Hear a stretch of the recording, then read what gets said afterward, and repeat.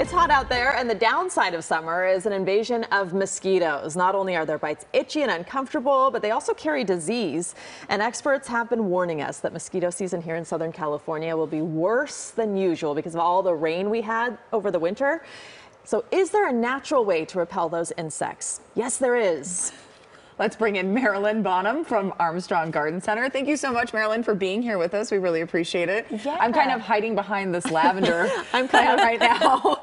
You brought some plants in that people can grow or they can buy to repel these mosquitoes. Can we start with the lavender? Yeah, of course. So everyone knows that lavender has a really nice scent. It's really pungent. So good.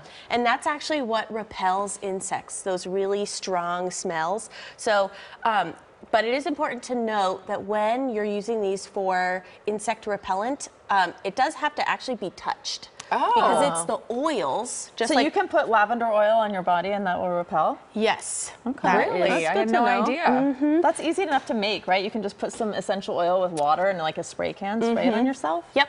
And that's the same thing with pretty much all of these. It's their scent that repels them. So we're gonna have you guys make a nice Yay, we love planter. gardening. So this is Jamie loves it especially. I do. This is a great way to have something on your deck or outside around you, so you can just touch them and I'm scared of damaging it. No, it's Is this okay. lemon balm I have in my hand Yes, it here? is. You have a lemon balm and you've got a nepeta or a catnip.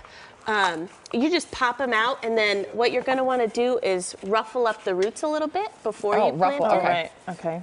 Ruffle. My And mom then- is a really good gardener, but I've never really. And we always add starter properly. fertilizer.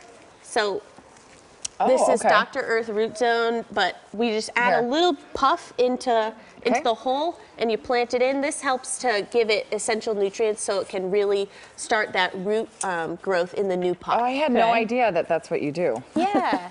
This is so useful. It is. So the nepeta or the catnip, that has something called nepeta-lactones. And that's another it's very really, pungent. really pungent, smelly compound, and that repels insects as well. Can I have a little bit more Is this starter mint? fertilizer? Oh yeah, of Thank course. you. That is lemon balm. Oh, this Okay. is the lemon balm. Okay. Yep, but also mint, spearmint, has mentha oils, just like menthols. They smell really strong, and that is what.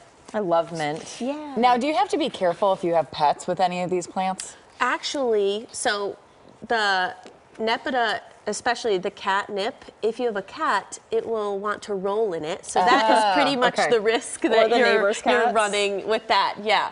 But you can pinch it off and give it to your cats as like a fun little treat for them. Oh, you they can? love it. But dogs don't like it, right? No, dogs aren't specifically attracted to it. But Can I have the starter? yeah. We're both taking this so seriously. Well, we want them to last and survive.